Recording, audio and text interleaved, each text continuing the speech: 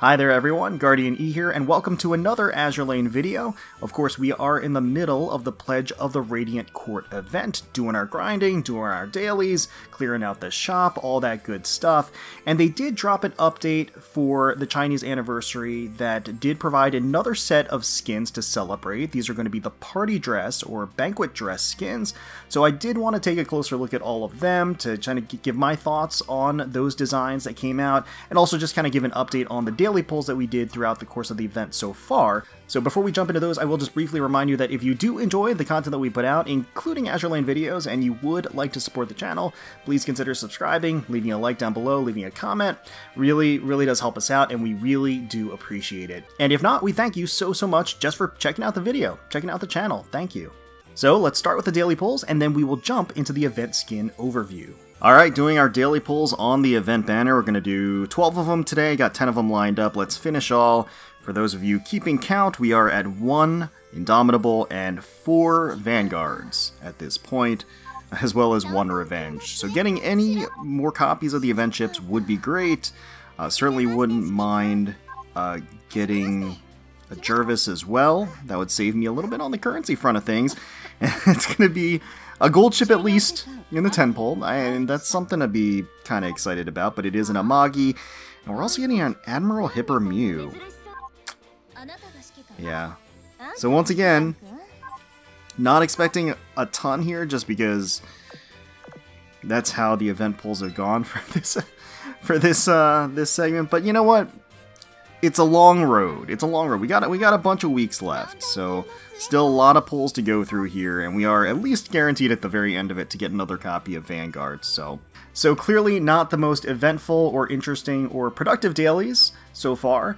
Hopefully we can turn that around here. I will say that in the meantime, between that session and this session, we did get a map drop of Jervis, which is quite exciting. That does help out a great deal in clearing out the shop, so I will kind of just tack her over to the left-hand side as sort of just a moral victory, I'll call it. Okay, we got 10 more of them lined up, so let's go ahead and finish all and see if we can't get another event ship. I would very much appreciate one if we could. 2 Kents in a row is usually not a great sign. That's usually not a great start. I gotta say, I saw the blue flash, I thought it was 3. I thought it was 3 in a row. Nevada... Oh, okay, there we go. Another Revenge. That's great. Awesome. So this is my first dupe of Revenge, actually.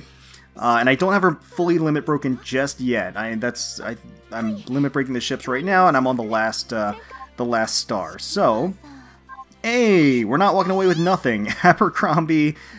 Can we get something else? Anything else? No?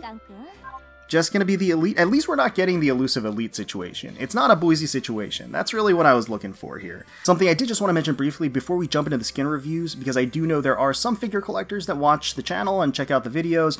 Mime Yoi did reveal, I think just yesterday, that they are re-releasing the Duke of York Race Queen skin figure.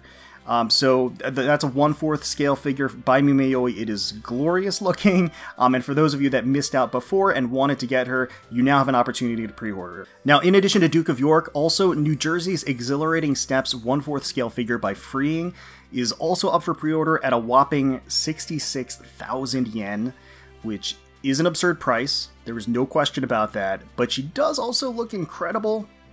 So what can you do? Both of those are available for pre-order right now, and I will have some affiliate links down below in the description and the comments to Hobby Link Japan, in case you're interested in picking those up and supporting the channel. But of course, they will be available for pre-order at your retailer of choice, whichever that might be, Ami or Tokyo Otaku Mode, or what have you. So first, let's start things off with Lamar's in Splendorous Debut. Now, we don't even really have to gauge whether or not this one is worth the gems, because it actually comes free. Everybody does get this skin just by completing that little mini event with the latest update, so that is very nice. Now, the skin itself does feature these rich and vibrant colors. Lamar's has these cute buns in her chestnut hair, intricate pattern, and a lovely shimmer to the bell skirt fabric. It has these regal colors of red and gold. She's got those bright aqua eyes, and she's surrounded by this dance of glitter and flower petals around her. She has an arm strap and a cloth extended and pulled through her hand from the dress. Overall, I think it's a pretty cute free skin. There is an adorable little cat making a heart shape out of its tail near her feet, very precious, and she is surrounded by some friendly Manjuu as well, all celebrating this night out. It is a very fitting skin for Lamars. Next we have Grozny in Tea Party with Kralik. Now, her evening dress does seem to have a bit of Eastern influence here. Certainly there are some notes of Dragon Emperor in the design. Her hair does feature some cute hair buns, very, very similar to animal ears, which of course is on theme since she does have a little furball tail back there too. It does seem like she brought her teddy bear along for some tea. Overall layout is quite cute here as she's being served by some Manjuu and also surrounded by some elegant bonsai trees. There are some signature puffy sleeves to the outfit, and she does have a cute bandage on her face, which is quite charming. It does add a little bit of a playful note to the whole thing, lightening up and contrasting some of the elegant tone. Tirpitz in a vase for the frost flower. She's glancing over her shoulder at us with her icy blue eyes, her lithe figure highlighted by the pose and perspective. She has this taut and graceful physique, gorgeous shading across the silky skin of her bare shoulders and chest, as well as the long side slit allows us to admire the gentle curves of the length of her leg. Luxurious tan boa complements the golds and the champagne colors of the winding ramp in front of her and the elegant window display.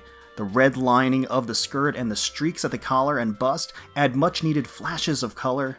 It does look like she is wielding a flute, ready to bless us with a tune for the evening. I do think that this one is distinctive enough when compared to her original evening gown skin from a composition and design perspective to warrant another look. It's just filled with this delicate feminine poise and grace, and a little bit of intrigue. Chitose in Mosaic of Blending Colors. Now Chitose is oddly without her sister this time around. She's slipped into this daring backless number. The skin takes advantage of Chitose's magnificent fuchsia hair, having the Manjuu pull at it to create a curtain of this vibrant color. She's wielding this beautiful open black fan with an ornate pattern on its leaves. The black ribbon bow on the back of her hair adds a little girlish charm to what is otherwise a very lavish and womanly dress. Extravagant black and gold lining at the textured and foliage top, and a bold backless design that reveals the glowing soft skin of her back and the sides of her bust in a sinfully indulgent way. The gown hugs her legs all the way down, glittery at the bottom with a deep ruby red amidst the shadowy blackness, and there is a slight slit at the side blessing us with a small peek at her thigh. A pair of strappy heels to complement the entire ensemble, and Chitose is ready for a night on the town. She looks absolutely fantastic. Here we have Boise with Jade Mermaid. Vibrant, trademark turquoise hair, and that cute electronic bunny ear antennae. We're treated to just a little bit more of her sweet, delicate facial features than usual, but she's still unwilling to reveal her lips, covering them with a closed fan. The double strap design across her hip dig into her soft skin, creating delightful skin dentation.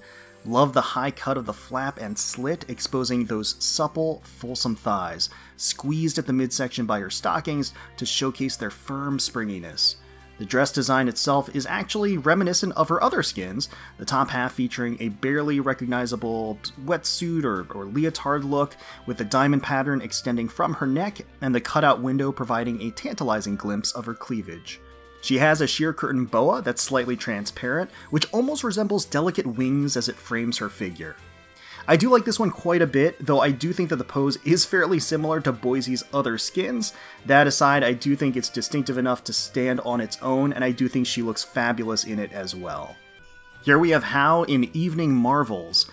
It's frankly hard to not be enchanted by Hao's strikingly beautiful eyes. The dress is sleek and sexy, hugging her sensational figure all the way down. The outfit is both enticingly high-cut and low-cut, best of both worlds. Sublime cleavage and substantial bust pluming out from the top of the chest strap, her long, slender legs stretching out from beneath the hem. The deep maroon and scarlet colors contrast boldly with the luster of her velvety smooth ivory skin and piercing blue eyes. There's an alluring, glitzy thigh strap and a glamorous fur boa around her. The boa does match the colors of Hao's furry companion there, which is an adorable ferret, which I absolutely love.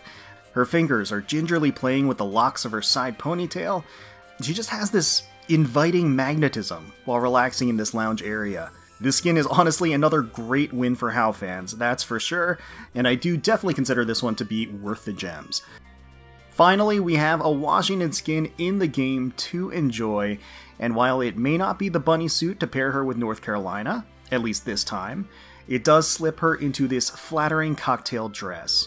The pearl fabric is pressed tightly against Washington's generous proportions and figure, nice reflective doily pattern on the clothing, pencil skirt design works well to reveal her shapely legs.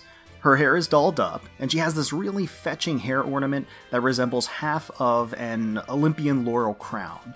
The hints of blue highlighted there, along with the crisp azure rose on the lapel of her coat, matches the calm cerulean of her eyes. While stunningly beautiful, there is something that's just very approachable about Washington here. Her posture is welcoming and friendly, she has a coat cast over her, she has that precious and endearing smile which clearly shows that her smiling practice was not done in vain. Certainly a celebration of Washington, and I'm certainly thrilled that she finally has a skin in the game. And we do have some rental tickets, so we might as well take advantage of it with Rune here to check out some of her live 2D animations. So let's go ahead and rent the Viridescent Lullaby. Oh! Got a little inspiration for the Manjuu there. Very nice intro. Like all of the panning shots, very nice. It's so nice getting away from the bustling party hall and being alone with you, Commander. I'm eager to see what we'll do now as your idea of a break. Let's check out the login here. Good timing, actually. The party was starting to bore me. Thanks for pulling me out, Commander. This is the acquisition animation that we saw. Same deal. Almost. Get a little floating heart. I like it. Main screen 1. While I like the vistas as much as the next one, I'm awfully fed up with the port scenery at this point. I like how she's like a little bit agitated. She's just kind of shaking her leg a little bit. And, oh god. The yandere face? The yandere face is real. I like them leaning into that. Main screen 2. Hee, don't worry, I'm not going anywhere. Why would I, when it's you who brought me? Oh, she plays with the stockings a little bit. Very nice. It's always a yummy animation when they do incorporate that. Main screen 3. Since we have access to a piano, could you help me work on my singing? I'm starting to feel restless from sitting around too long. Hee. I love that. She kind of swoops behind the actual piano, getting ready to play. Got the music sheets kind of flying as the transition back between that and the main view here. Normal touch. Oh, you're back already. Then please come here and let your heart be soothed. Oh, she blows us a kiss and a little wink for good measure. Special touch. Go on. We're all alone here. Oh, wow. A little wink and a hand on the hip sends a very, very clear message. Rub, so a little head pat. Little hearts flying off of her. She looks so enraptured. I love it. Mission reminder. What might the next mission be? I'm getting a little excited. Very nice. Mission complete. Let's give our all on the next mission too. And she's cheering us with her glass. Mail reminder. It's not any bad news, is it? Return to port. Welcome back. Let's give you a nice, warm hug. Oh, we get to hug. Oh, God. Getting right in there. Dang. I love it. Okay, commission complete. See, the commission team are all the way up from here. Well, are you heading out to greet them? Very nice. So bouncy. From a design perspective, the question is whether this skin does enough to distinguish itself from the original Rune evening dress. The fact that this is a live 2D of course makes all the difference, but I also do think they could have elaborated and made this one a little bit more distinctive by introducing another color, or another scheme, or another theme to the whole thing, other than just the musical elements to it. Even her hair ornament actually looks a bit similar to the last skin, if you don't look too closely. That said, it is undeniable that Rune looks lovely here. While this one also features her in an elegant black dress, it has a simplified skirt, no large layered trail to it, but instead features a long, thin front flap and thigh-high stockings. In line with the rest of the skins in this batch, she has this lavish boa around her, and hers features a bright crimson. Luscious curves are accentuated by the strappy nature of the top, and the stockings do their job in creating an eye-catching allure between their dark, silky fabric and her exceptional thighs. The bottom of her high-class heels are tinted with a blood red. This is Rune's first live 2D, and I do like how they gave her a bit of unhinged eyes in some of the animations. Really plays it up, and I think it's very much appreciated. You have a Manjuu down there below, furiously scribbling on a music sheet to create something for Rune to play, and you naturally have this well-realized grand piano behind her. I do think this skin is gorgeous, and I do think that it does a great job in capturing Rune's essence in its animations and its design. And so that is going to do it for us today. I am going to be picking up both Rune skin and Hao skin. Still debating on some of the others, but at least those two are going to be picked up by me. And then the next thing that's going to drop is the Oath skins, I think in about a week's time or so, and we'll certainly cover the Oath skins when they drop around that time, and maybe put some rings on some fingers. I guess we'll see. But let me know in the comments below how your daily pulls and your grind have gone so far during the event. If you're picking up any of the evening banquet dress skins yourself, which one you're excited to pick up, which one is your favorite out of the batch. Hopefully you all enjoyed the video. If you did, please feel free to leave us a like, comment, and subscribe to the channel for more Azur Lane content. We thank you all so much for watching and for taking time out of your day to spend with us. We really do appreciate it.